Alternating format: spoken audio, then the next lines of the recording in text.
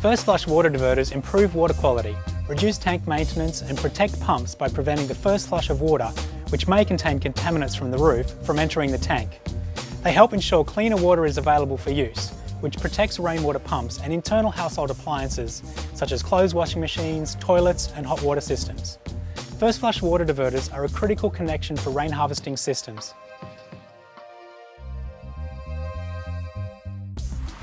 There are 4 types of first flush water diverters. The first flush downpipe water diverters are installed at each downpipe that supplies water to the tank. They utilise a dependable ball and seat system, a simple automatic system that does not rely on mechanical parts or manual intervention. First flush post-wall diverters are a versatile unit that can be mounted on a wall, post or stand to hold larger volumes of water.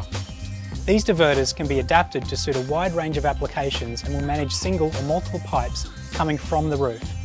First flush in-ground water diverters are buried out of sight and are perfect for sloping allotments. On a site that provides the opportunity for the end cap of the diverter to be positioned above ground, an in-ground diverter allows a wet system to be converted into a dry system. First flush commercial water diverters are installed at the gutter, downpipe or via a T-junction to new or existing downpipe. They use a dependable ball and seat system.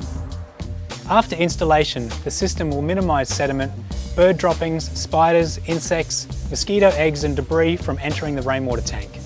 It will improve water quality, protects pumps and internal appliances.